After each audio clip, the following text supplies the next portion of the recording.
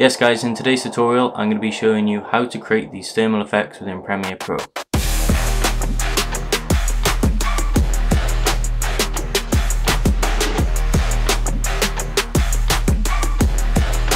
If you do like these effects, you can head over to my website and pick up these thermal LUTs. 25 different assets in there for you to use, all different styles. So guys, first of all you want to pick a clip that you want to be turning into the thermal effect. I think I'm going to be turning this one, this slow-mo clip of the guy smoking. So guys, what I suggest you do first is whatever grade you're going for on the music video. So as you can see, this is the grade I'm going for on this music video. As you can see, it's quite a dark grade.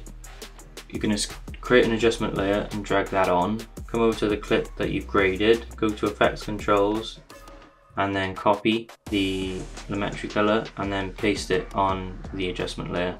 So you're going to have the same look, the same grade on both. Come over to curves, just play around with some of these values like so.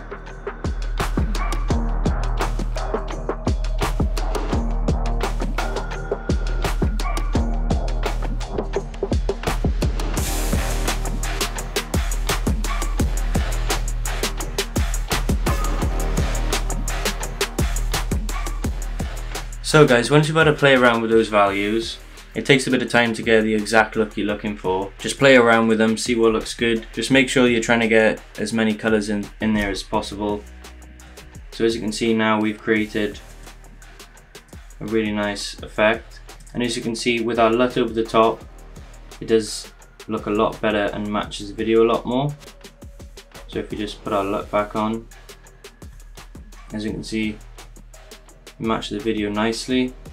It's a really simple effect guys. I really like it on like smoking shots or like dreamy sequences, or if you've got a kind of thermal theme in your video or it's kind of an underground rap video, then these work really well. It is quite hard work to find the exact look and color you're looking for. That's why I suggest heading over to my website and picking up the packs. You haven't got to waste any time with doing this yourself. You can just drag and drop the LUT onto your footage. So it takes no time at all. You just drag it on, you've got the effect, and then you can move on to another transition or effect or other bit of editing you need to do. So I'm really happy with how this is looking now.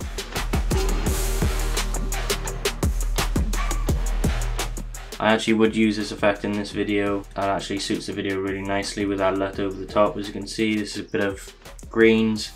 You put the LUT over the top to match your video, and it just dims it and matches the video perfectly, to be honest. This nice orange kind of look. So that was how to create that effect guys. I hope you did enjoy the video. Don't forget to leave a like, comment and subscribe. We're closing in on 1,000 subscribers, so please subscribe. It would really help me out. There's a giveaway at 1,000 subscribers as well, so if you want to win some editing packs, don't forget to subscribe. I'll see you in the next one guys.